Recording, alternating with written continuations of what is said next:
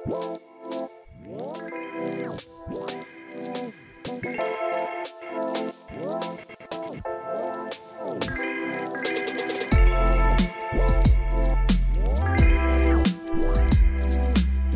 the idea is to take our seasonal tasting menu that we do at the art school, take it to Aintree and plonk it on the course in Paddock Lodge, which has now been transformed by the interior designers into the art school at Aintree.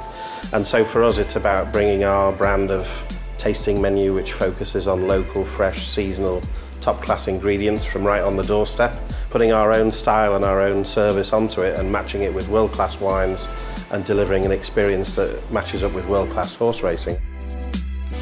We have created a few unique dishes just to have at Art School at Aintree, and we've named the dessert after Mirabelle Topham, who is the original owner of Aintree, and of course Paddock Lodge is also known as Topham House. Mirabelle is also the name of a plum, a yellow plum.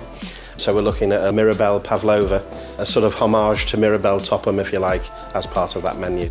The excitement in Liverpool when the build-up for this race comes along it's like nothing else in the world. The first time I ever met Albert Roux, who was my culinary hero, was at the Grand National.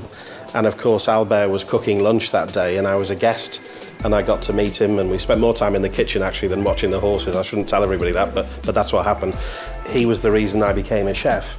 So for me, a great honour that I'm now the person coming to do that cooking at Aintree, having followed in his amazing footsteps. If you want to be at the art school at Aintree, go on the Jockey Club website, have a look at all the hospitality packages. Obviously it's brand new for us this year, first time we're there. We're planning on being there for some time, so do come and join us.